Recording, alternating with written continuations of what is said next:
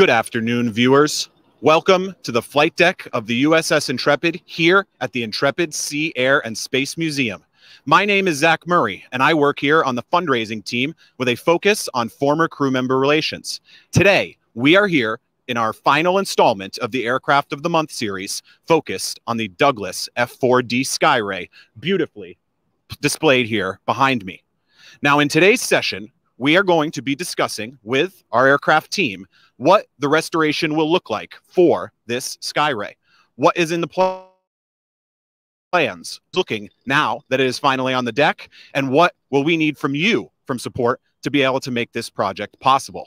Now, as we will discuss today, there are a lot of needs for this aircraft, and if you would like to make a gift support of our restoration of the Skyray, visit www.intrepidmuseum.org/support Skyray. Any gift, any size, will allow us to be able to preserve this Cold War marvel for generations to be able to see and learn from for future years to come. Now, to my left, I have Eric Boehm back again, joining us to talk about the project. On my further left, we've got Peter Torraca, Manager of Aircraft Restoration here at the museum. Welcome, gentlemen. Hey, great to be here. It's fantastic. So happy to be joined by you guys today.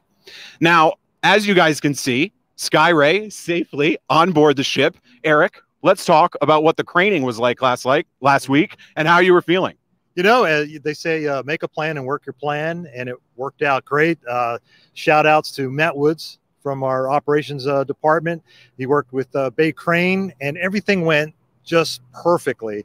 And they had all these contingencies. They thought of everything that could go wrong, but in the end, nothing went wrong. Everything worked like a clock, from the ground move in the middle of the night on a Sunday morning to the craning onto the barge move, the arrival in Manhattan, and coming up here to the elevator. Everything was perfect. It just couldn't make a better plan than that. It was absolutely excellent. That's what we like to hear. For those of you that joined us last week, I was actually down on the pier going live, and it was amazing to see. And like you say, it couldn't have gone any better from my perspective, and I'm glad to hear from your perspective as well. Things went so well. Yeah, I moved a few airplanes since I've been here, and that was absolutely the most trouble-free move we've ever done. So, and with an airplane that doesn't come apart. So we were ready for anything, but it all worked out. Now, Eric, as we've talked about, you know, your work was kind of done once you were able to find it. Matt helping us with the move. I'm going to turn us over to Peter here and talk a little bit about the restoration. What have you seen now that it is safely up on the deck? Peter, I'm going to pass the mic over to you. Thank you, Zach. This airplane is already it's in great shape, considering that it's been sitting outside at a museum in Connecticut for at least 3, possibly 4 decades. It's in fantastic shape.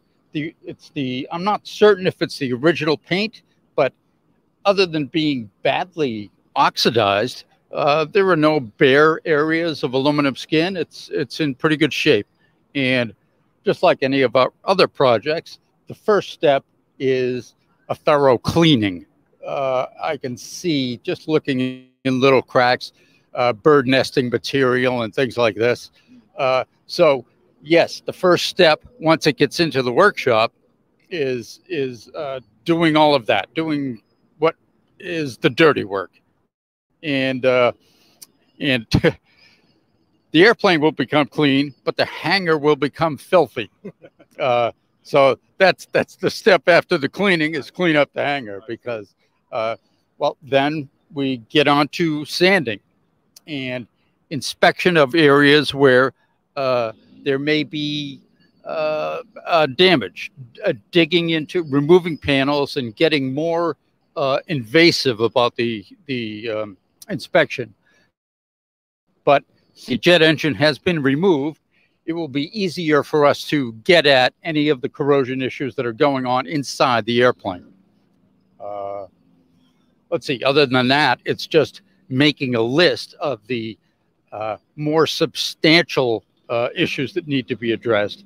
I have a couple of, you can't see it from here, to do some modification on the top side of the airplane in order for the crane to be able to pick the airplane up, and those 2 areas need to be repaired. There are a couple of features on the airplane that aren't present that we would like to add. Yeah, and so what that brings me to is, yeah, we need to make these things happen, and that's where we rely on Zach for the fundraising aspect of it.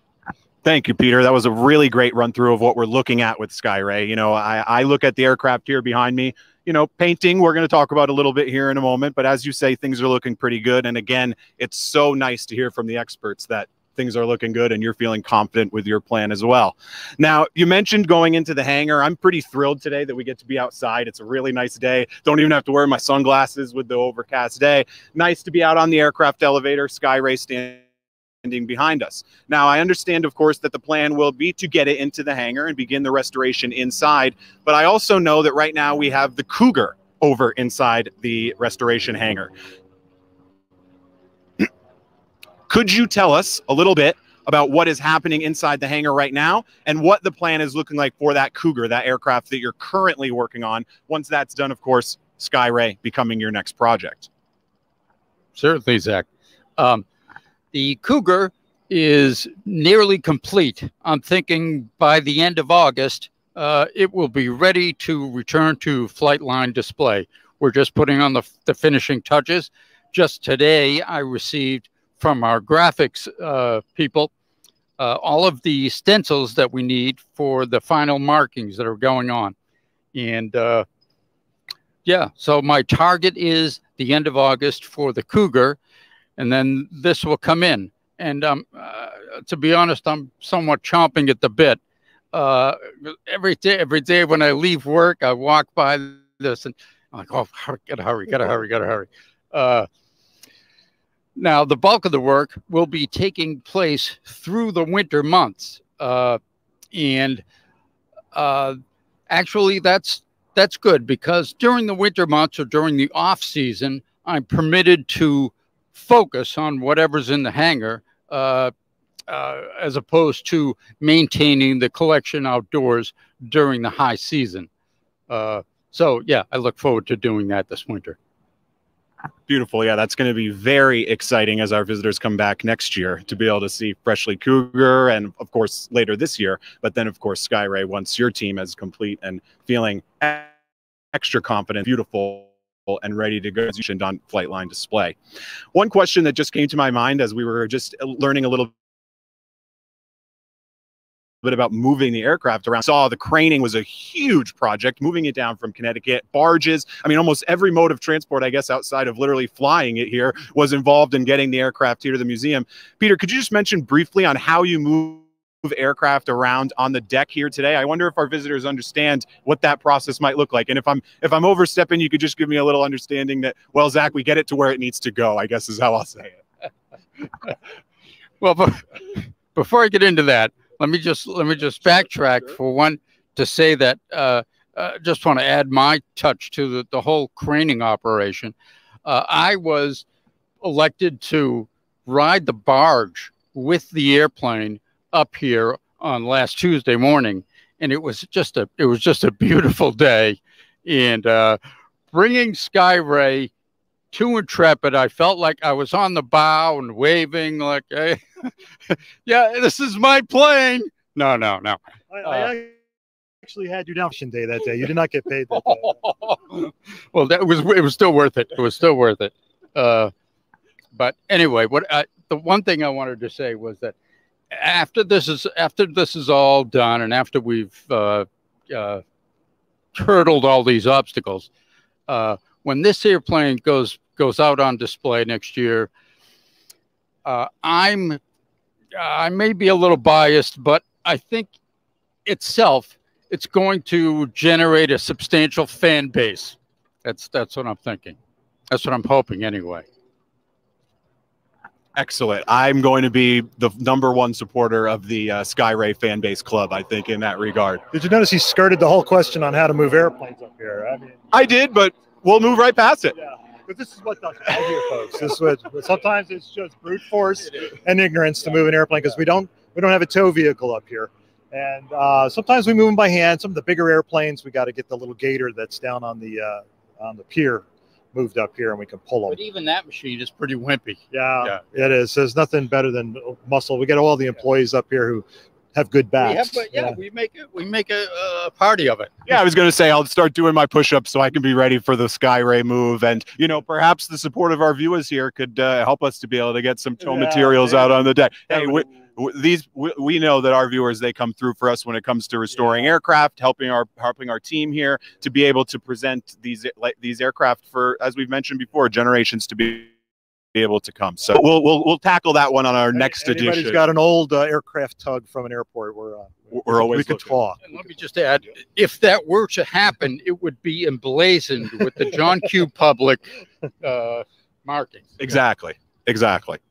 Now, Peter walked us through a little bit of the restoration process, and we might go diving back into that. I want to know a little bit more of that list of needs. What does Skyray really, what do we need to get our hands on here that maybe we don't have?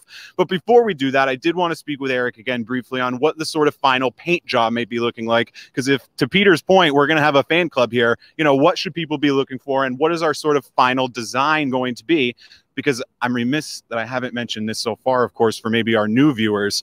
Believe it or not, this Skyray here behind us actually flew off of Intrepid in the early 1960s. So, Eric, talk to us. What is Skyray's final sort of decal? I'm blanking on the word here. I'm thinking you can help us. Yeah, you can help us. Well, believe it or not, it is right now emblazoned with VF162 and the markings of the air group with the AH on the tail is the proper air group.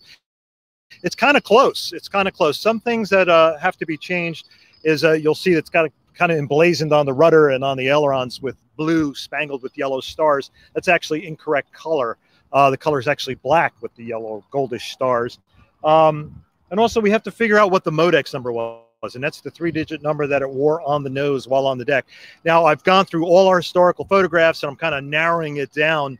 I have the photograph of this airplane, but it's a close-up. It's a close-up of right there in the cockpit area where you could see the bureau number quite plainly, and that's what started this whole process. But I can't find a picture of this airplane showing the nose, so I don't know what the Modex number was. So I'm narrowing it down. I'm down to 2 candidates. One of them, there's an obscured last digit number 6, which it may very well be this airplane, and I think it'll probably wear Modex number 113. But as you see it, it's pretty close to the markings it's going to have.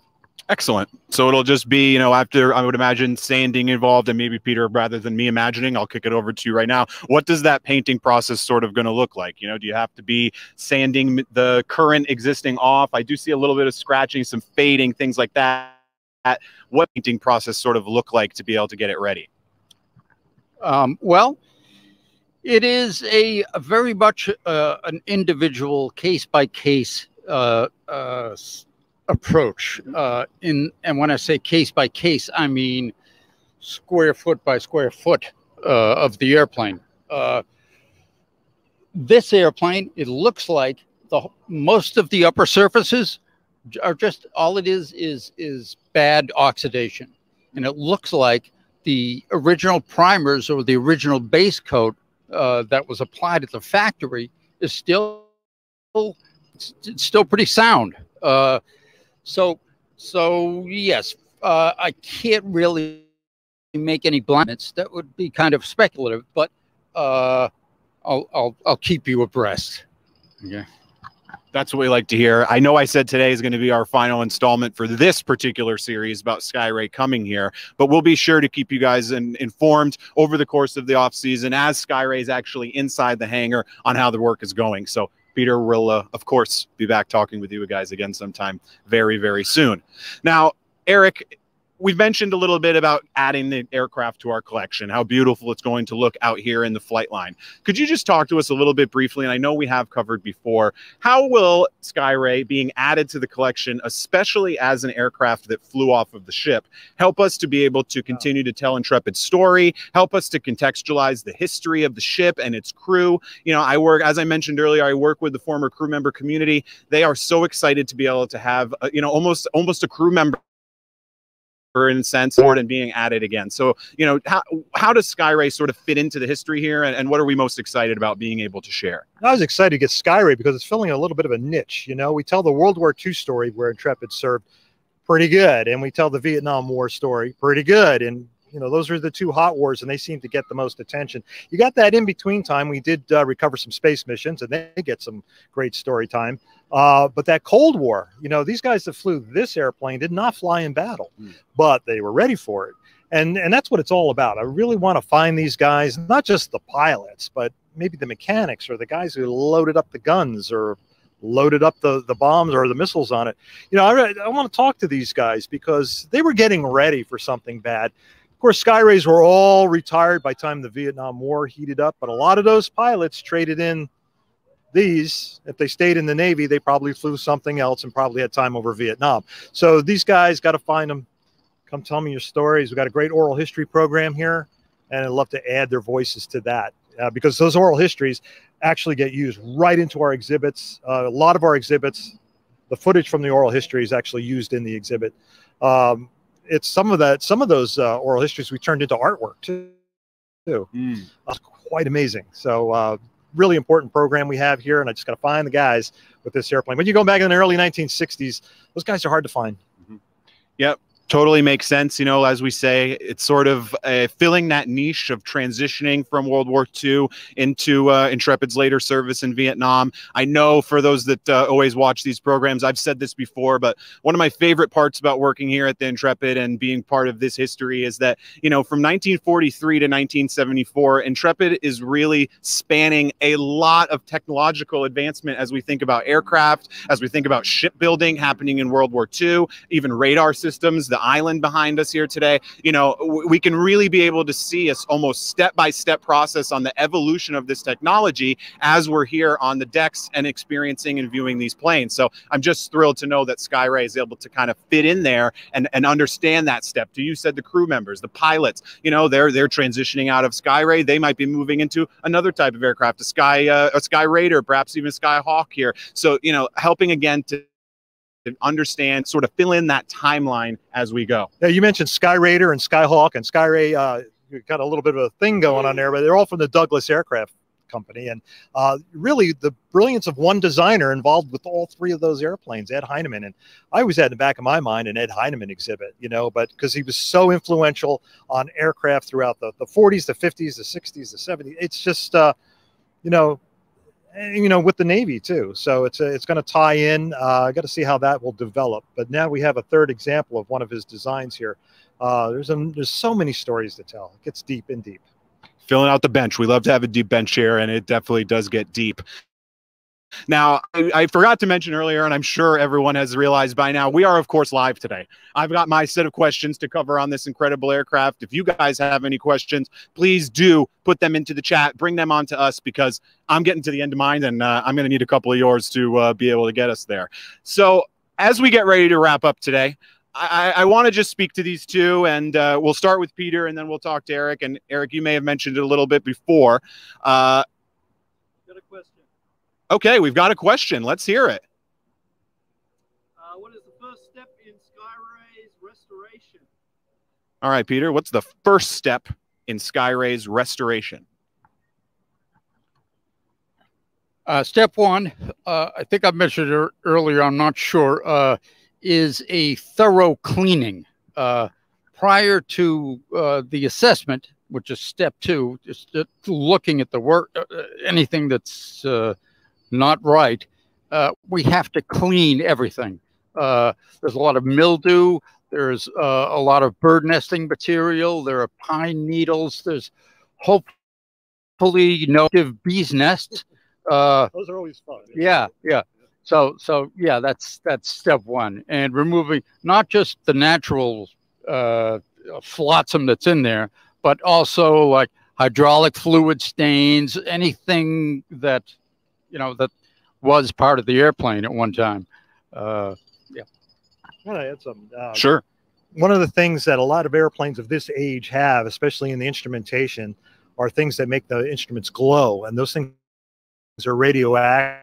And so before we even started the process of thinking about bringing this here, we had the Navy recommended an inspector take a look at it while it was still in Connecticut, and did a thorough inspection, and there's no radioactive material on this. So we've actually had all the airplanes here at Intrepid check for that, and everything is clean here. But that's part of the cleanup. The cleanup includes things like that. From bees' nests to radioactive material. I mean, you could be finding now. I'm imagining again, and we've got our experts here, glowing just for night flights, or just to be able to see it, or of course, yeah, your lights go out and the instruments will glow. So, but that material that's on their back, decades ago, it wasn't as safe as the things they're using today, and you just don't want that around. If an instrument should leak or break or some of that stuff fall out, it's not going to be, it's not so dangerous that you're going to grow a third eyeball tomorrow, but you just don't want that kind of contamination on our planet. So take care properly. It really just, again, speaks to the expert understanding that these two gentlemen have here next to me, and also that attention to detail of what you need to be monitoring, looking for, cleaning, assessing. We could stand here all day almost and just be able to explore every spot, to bees nest, all the different elements in between. Now, my final question for you guys, just as before we get ready to go, and we'll see if we have any more audience questions just before I sign us off. What are the final needs?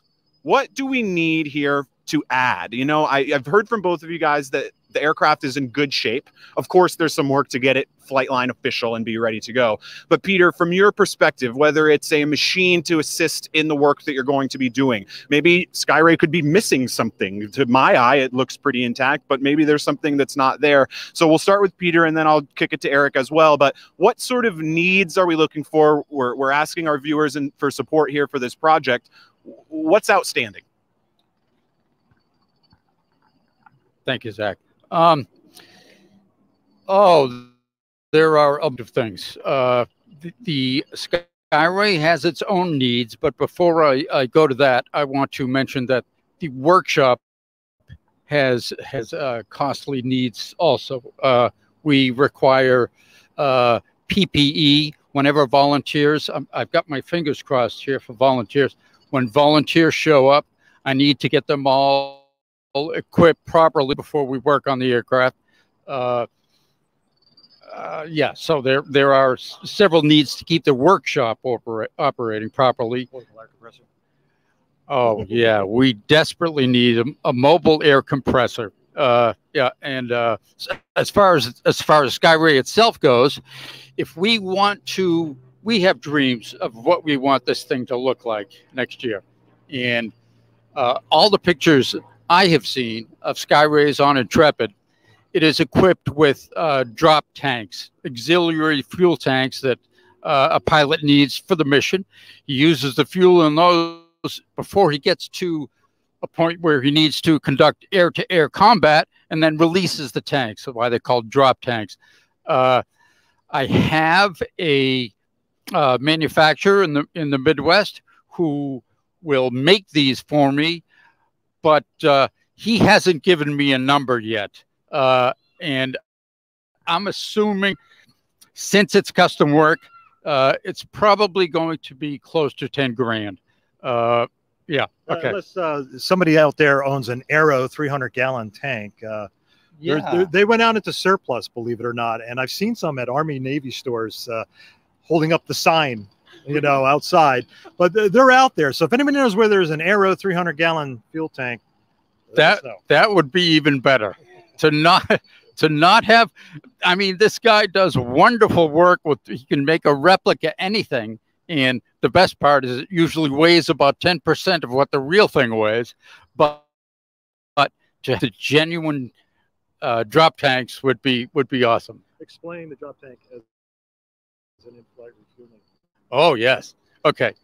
Now this is a super cool part about Intrepid and its connection with Skyray. Skyray had a somewhat limited endurance time. Its fuel capacity, even with the drop tanks, provided it with, I don't know the exact figure, let's say X minutes of flying time before the pilot needed to return to the ship. So airplanes after newer than Skyray were usually equipped with in-flight refueling capability. But Skyray didn't have that. And I think, I don't know, maybe you know, it was Intrepid mechanics that figured out that they could simply mount a refueling probe on the front of one of these drop tanks, and it would give Skyray unlimited endurance. So that's a very special thing. So to have our Skyray displaying that would be, not only would I love it and Eric love it, but we would have tour guides that could tell this story and make it, I don't know, increase the value of having Skyray. Already purchased the nozzle, which is kind of the business end of the inflate, where the bucket comes down from the tanker and it plugs in. Yeah, I found one on eBay right before the pandemic started. I said, let's buy that, and maybe that'll get the ball rolling. Yeah. Thank you. I hope that the drop tanks are in our very near future, because the anecdote regarding the ability to do the in-air refueling, the in-flight refueling. I mean, as you say, what better way to be able to continue to tell Intrepid's story, and then also Skyray's here as well.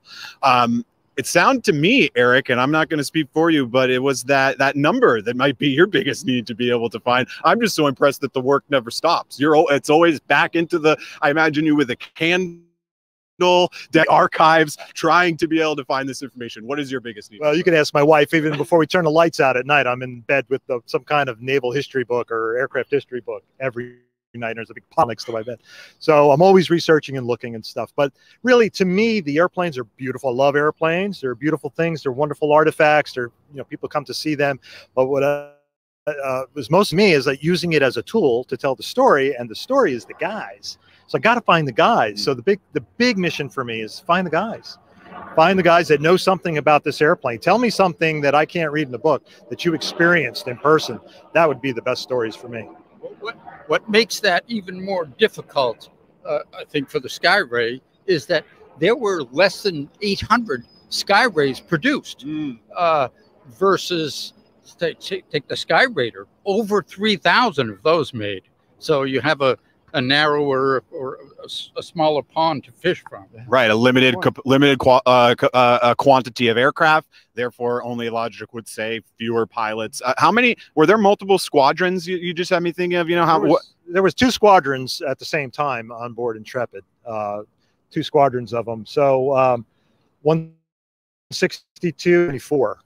So I know these guys are out there. I know you're out there. We just gotta find them. They're watching today. Hopefully, through some of my work, I'll go scour the database for us. I know I've looked through a couple times in the past, but we'll find these guys. We'll get our drop tanks, and we'll have Skyray looking great. He's out there. He's leaning against the fuel tank too. Yeah, I think he's got a question. He knows. Oh, we're getting a word from the producer. We've got a question here. Yes. What was your favorite part of the Skyray's journey to the Intrepid? Great. I think we'll kick this one to both just before we wrap here today. What was your favorite part of Skyray's journey here to Intrepid? Peter may have already told us, but we'll start with Peter, and then we'll wrap it up. We'll have Eric take us home.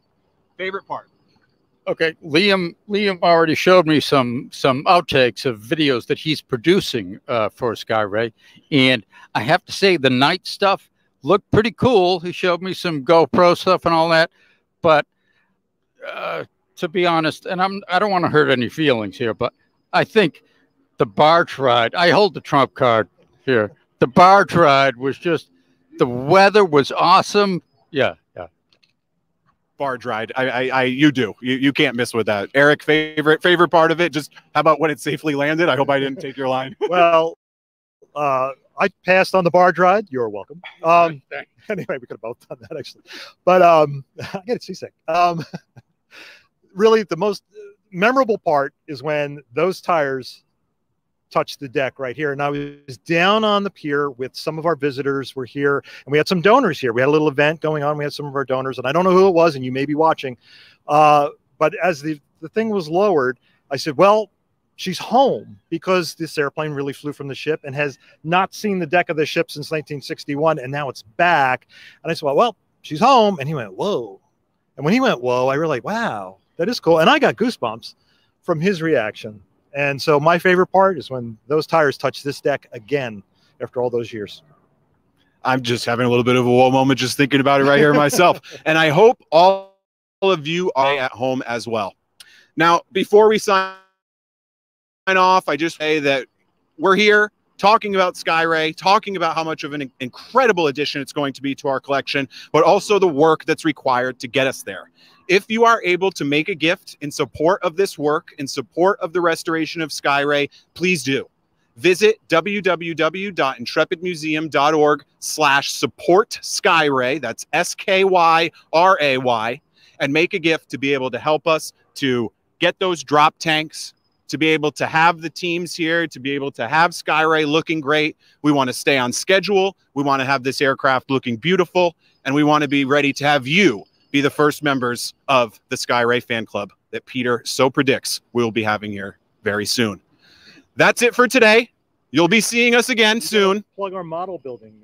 Oh, of course I have to plug the model building. Yes. Goodness, these guys are ready for to be able to. Oh my gosh. If, okay, I should say, you've caught me out. You've caught me out. Donors of $1,000 or more will be able to take part in an incredible opportunity with these gentlemen right here. I'm going to hand the mic off to Peter because he has been doing some incredible work with these models being designed. But if you make a gift, as I say, donors of $1,000 or more will be able to take part in a model building sort of class, course, what have you, of the Skyray right here behind me. Peter, tell us a little bit of that work before we sign off. Sure, Zach. And thank you for this opportunity. Thank you. Let's see, it was about a year ago that I first learned that the possibility of a Skyray was coming here. And, I got a little excited. So I started, both Eric and I are modelers from way, way back. Anyway. Did you say nerds? So I started collecting.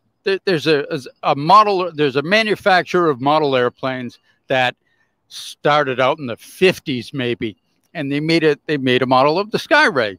And by today's standards, it's somewhat crude. It doesn't have all the intricate details that you'd find in models that are produced nowadays, but it produces a wonderful model of the Skyray. Just a perfect, it's just a beautiful thing. Without all the crazy little details that the nerds love.